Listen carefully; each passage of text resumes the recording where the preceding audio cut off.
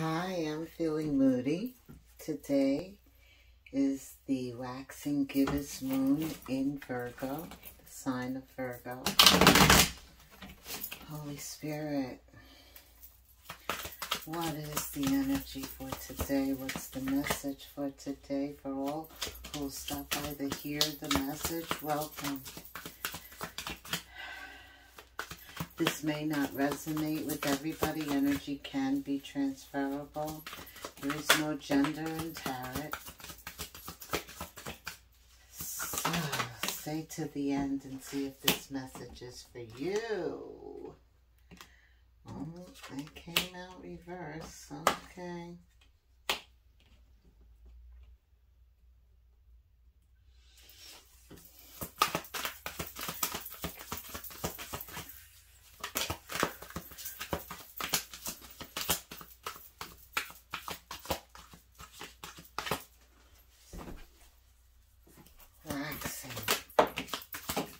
Ooh. Waxing.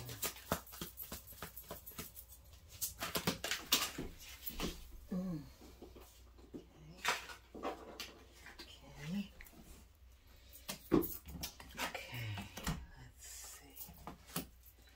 Ace of Cups.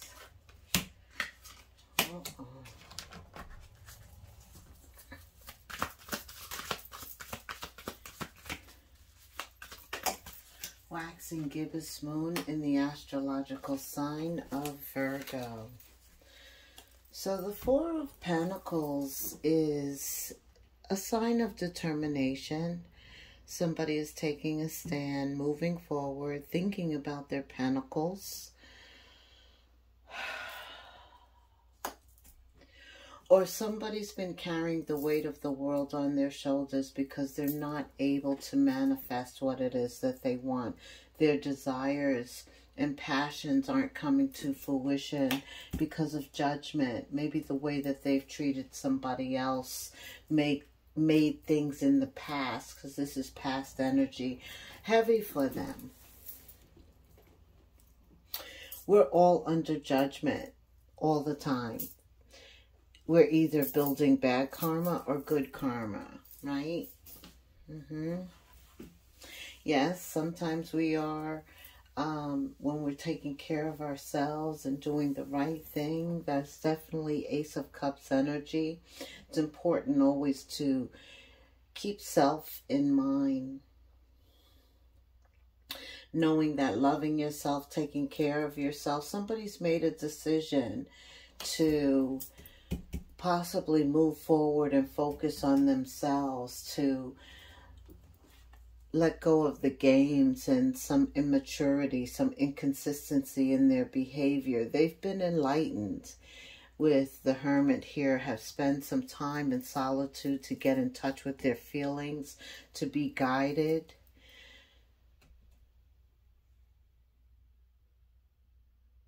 Which is very important, because the upcoming energy, again, is the Five of Pentacles and the Seven of Swords. Again, specifying the importance of 12. 12 being the Ace of Cups, self-help, healing, protection, guarding yourself, protecting yourself, taking care of yourself, making sure that you set healthy boundaries, that you allow thoughts and people to come around you that serve you, that uplift you.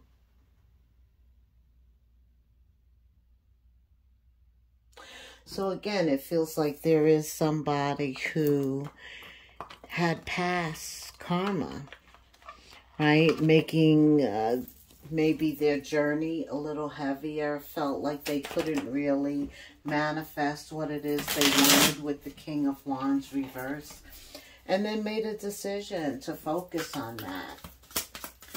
Okay, tell me more about the Four of Pentacles. Temperance reverse.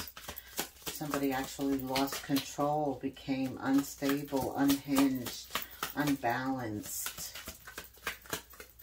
that's what caused them not to be able to manifest what they want with the King of Wands reverse. But the lack of manifestation, this throwing them off balance, off kilter, forced them to look deep inside. We all are forced to look deep inside of ourselves when we confront situations that we know are not for our best interest. We know that they've thrown us off balance with Temperance reverse. We know that when we become the King of Wands reverse, our intuition is screaming, gain control, gain strength, get it together, rebalance yourself. Yeah, and when you think about it, this isn't even worth your time. Somebody's, you know, judgment is, yes, another person deciding they want a second chance, they made a mistake. It could very well be that, but judgment is also assessing your own personal situation and deciding to move forward, deciding to move on, passing judgment on your own situation. And I feel that when somebody takes a deeper look under this Virgo energy, because Virgo is a sign of critical details, a sign that pays attention to critical details. And so I feel like somebody is paying attention to critical details in their own personal life and passing judgment on their self after spending some time with self on what is going to make their world consistent, because the Knight of Wands can be very consistent, can be very inconsistent, but when he's reversed, he wants some stability, he wants some consistency. There's some maturity, some wisdom regarding why the King of Wands is reversed. When you're unable to start what it is you want, what it is you desire, you begin to become the hermit, and you pay attention to the details in your life. You know, what is blocking you from being able to give birth to your desires and your dreams, to obtain what you're passionate about. So then, qualify this Knight of Wands reverse, Holy Spirit. Five of Wands. Yeah. Because once you begin to become the Knight of Wands reverse, old situations, old conflicts, people, it begins to matter less. Spirit says once you realize that you're ready to move on from what no longer serves you, what is not filling up your cup, you begin to change who you hang out with, or how they affect you begins to change. You just don't give them the same amount of energy. You know, it just becomes less and less important. As you mature, as you become consistent in your maturity, as you continue to grow, with the Five of Wands, certain people fall out of your life just because they don't have the same impact on your life. As you grow, you're a different person. So the Five of Wands doesn't impact you the same way. All of this is enlightenment about filling up your own cup, loving yourself, and becoming introspective on what you need to move forward. The type of people you need to have around you. Okay, what else, Spirit? I'm sorry, my cards just fell. Give me just a second. What else are we talking about here? So currently, I feel there is a lot of paying attention to yourself, changing your focus to within, refocusing under this waxing gibbous moon. There's a lot of refocus, to get away from challenges and conflict, changing the focus of what's going to have your priority, your attention. Tell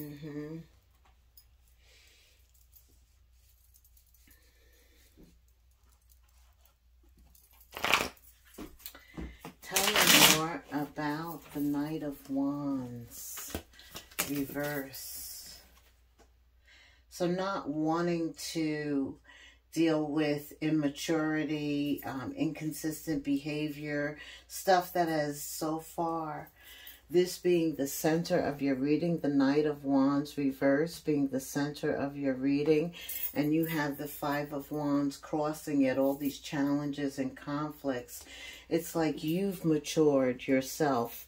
You have changed your situation. With the Hangman, it's a very personal decision to stop what you've always done and do something different.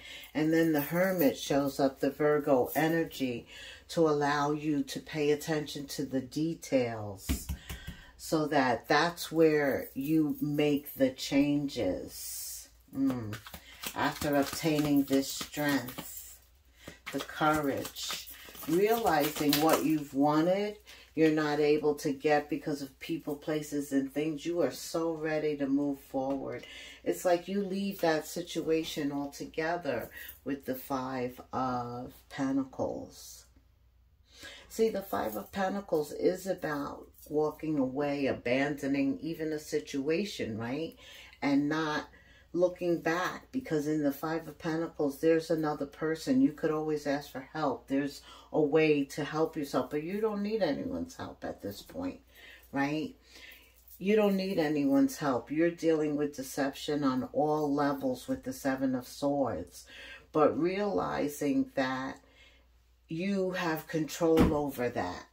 Yeah, you have control over, with the Five of Wands crossing the Knight of Wands reverse, you have realized that you have control over who you allow to even be in your space, much less walk away from you, much less tell you something that's bogus or deceive you. I mean, you're guarded.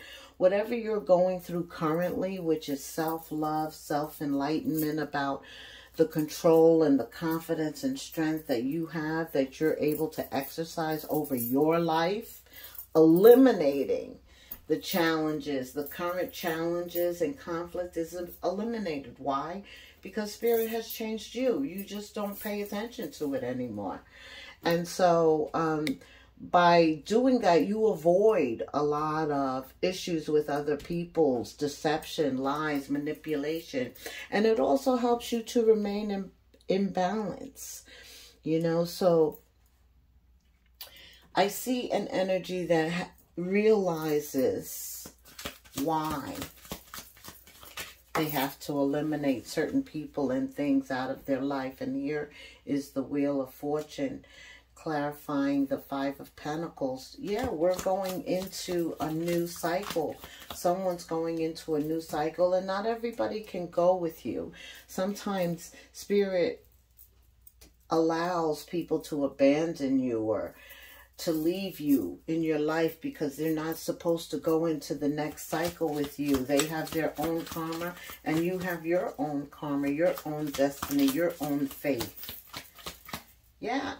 And so I see an energy that's come to that realization that everyone can't go with you, and that feels comfortable with self. You know, the Hangman is all about, it's self-imposed energy.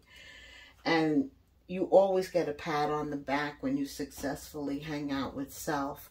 And the Wheel of Fortune is here to qualifying the Five of Pentacles, to let you know everybody can't go on your fated journey. Everybody's not destined to go with you all the way. So there, you further get clarification in the future of who you need to abandon or let go of, or if they walk away from you, let them walk away. Yeah. Right. So the Wheel of Fortune shows up in the future energy to let you know you got some good karma coming. How do I know it's good? Because the Ace of Pentacles appears after that. And that's why all this deception appears too in the future. When God blesses you, when your new cycle begins and you get the Ace of Pentacles, which is my yes card to everything, all aces are a blessing. And when you receive this blessing, deception will appear. The Seven of Swords is here. So, you know, be prepared for other people to not live up to their word, for blockages, delays, deception, for people to talk about you. But you've learned that you don't really need others. With the Knight of Wands, reverse, and the Five of Wands crossing that, and the Hangman. You're comfortable with you. You don't really need their validation in the future. But this is about the Ace of Cups, protecting what you're being blessed with, right? Protecting it, because once you receive your blessings, others are going to be hating. There's always going to be deception. So be prepared for that in the future. Anything else, Holy Spirit? Yeah, because the Temperance is here in the future also. This is like a warning, letting you know a new cycle is emerging. Because you've spent some time, right, thinking about your situation. Spirit has changed you, right? You have 3 cards of major arcanas here. Judgment, Hermit, and Temperance. So you're definitely ready to move forward. You feel solid. You feel this Virgo energy.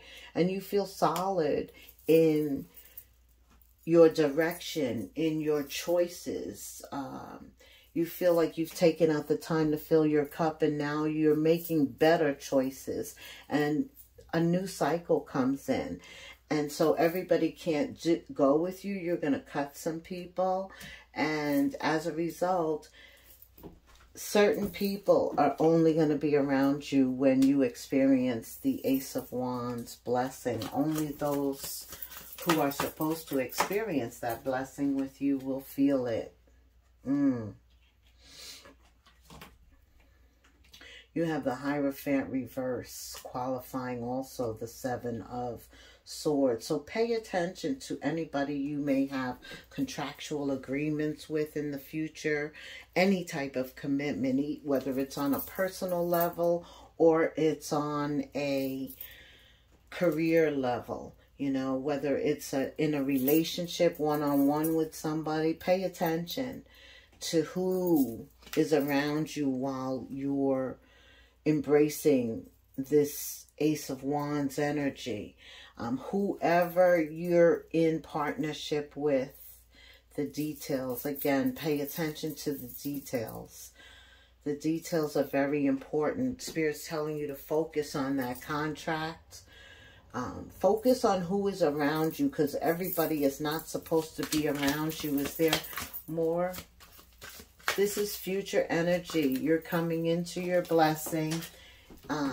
Your karma is changing. And there is deception and people that you can't trust in the future. Somebody who may want to have a contractual agreement with you.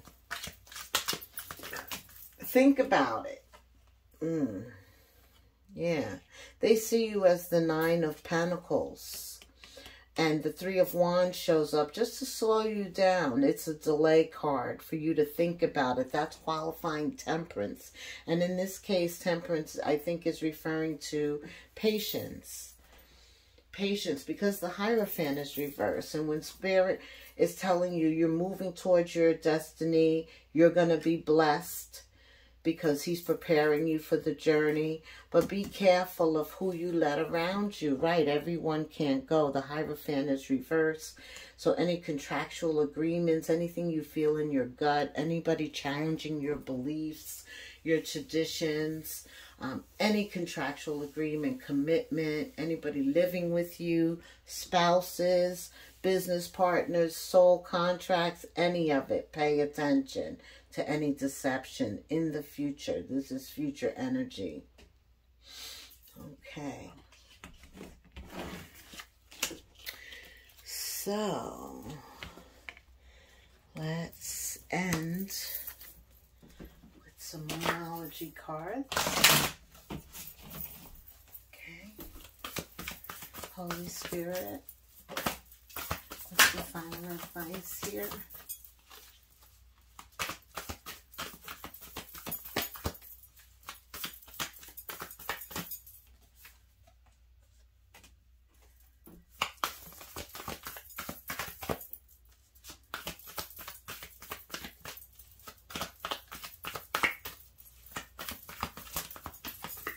What else for this energy? Holy Spirit. Adjustments.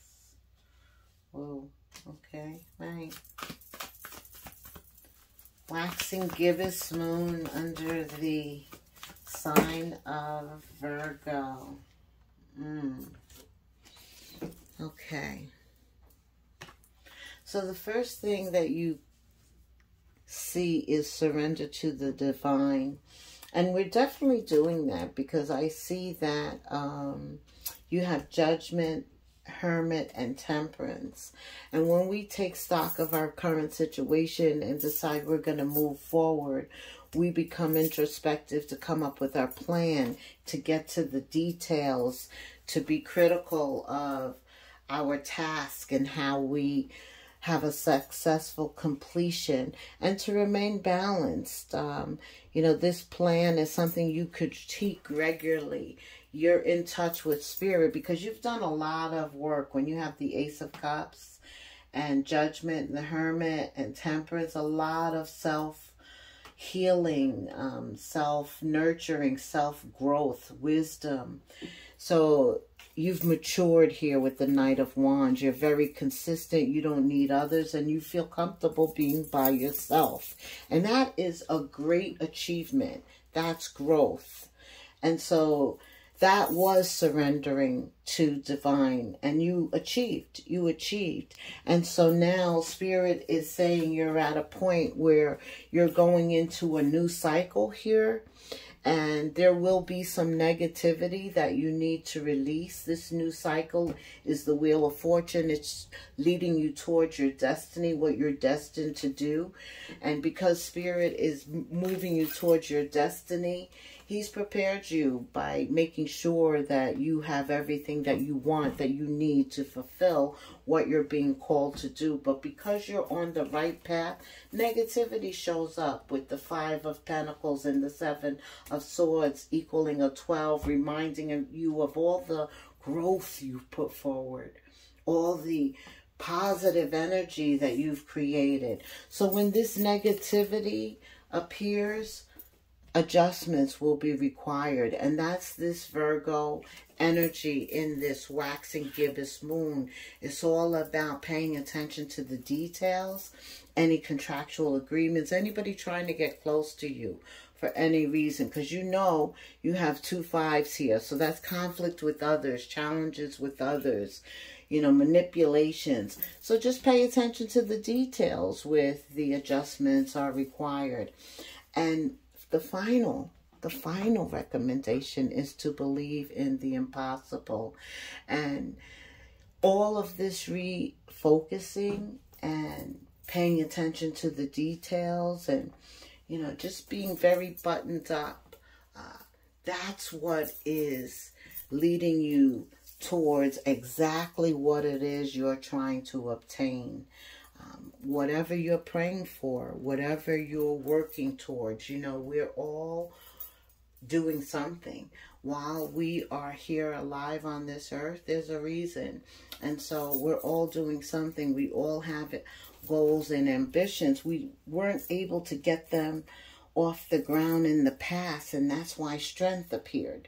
Right? Now we have the courage and the confidence to move forward, and we turn the Knight of Wands upside down on his head. We're consistent, and You know what challenges look like. You know what it is to entertain others' thoughts about what you're doing. So the Hierophant being reversed is just qualification on that. Be careful and look at the details. And always believe, always have faith in what it is that you want. That's what's going to bring it right to you. I hope you were able to identify with something that was said. If so, like, subscribe, hit the notification bell. Leave me a comment. Tell me what you could resonate with. What else? Thank you. Always thank you so much for hanging out to the bitter end. And until the next moon phase, namaste.